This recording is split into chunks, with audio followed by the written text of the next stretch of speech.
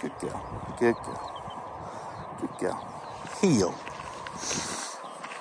So we're working on this heel with young Molly, and she's not too bad actually, as you can see. She's grasped the concept, she's learnt the correct position, not too far forward, not too far out to the left, and not too lagging behind us. Heel. Good girl. So, yes, I want an engagement. Yes, I want focus. Yes, I want, an interaction, and I want her to know that we're actually in the same field together. But I don't want her constantly looking up at me. Why is that? Because what I want her to be more alert by and more interested in is what's happening out in front of her. So it's a fine line where I want you to be visually aware. I want you to be more aware of, movement or noise or whatever's going on in front of us. Heel. That's why we're doing this. Good girl.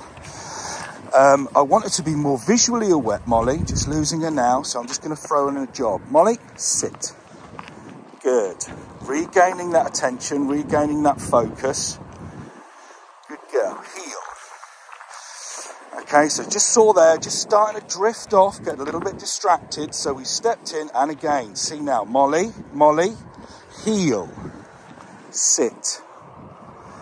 Good. So what I'm doing is I'm giving her a job to do, which is redirecting her thought process from what was interesting down there back onto us. Okay, I'm going to wait for her to check in with me and look at me, and then we're going to carry on. Molly, good, heel, good girl.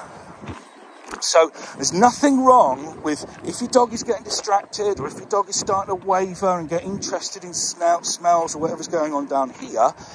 Stop, regain focus, regain the control and the engagement, and then carry on when the dog is back on the same page as you are. But as I was saying, I don't really want her constantly checking in. I don't want her constantly looking at me, because if she's doing that, she's not focusing on what's in front of her, which potentially may be needed for her to be cast out or go and get or go and pick up at very, very short notice. Heel. Good girl. Good girl, well done. So, as I said, it's a fine line. Yes, she's got to know that we're in the same postcode as her, in the same field, and remain in the correct position of where we want her to be. But we don't want her relying upon us. We don't want her, walking down a track, looking at us continually. Because, as I said, we want her mind elsewhere. We want her eyes elsewhere. And we want her aware of what's actually or may potentially happen out in front of her.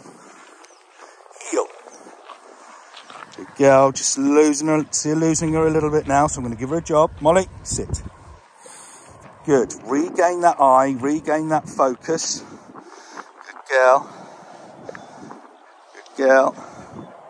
Heel. Good girl. And she's back on the same page as me.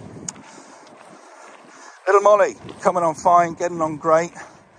I think she's with us for an extra week or 10 days. Might be a bit more.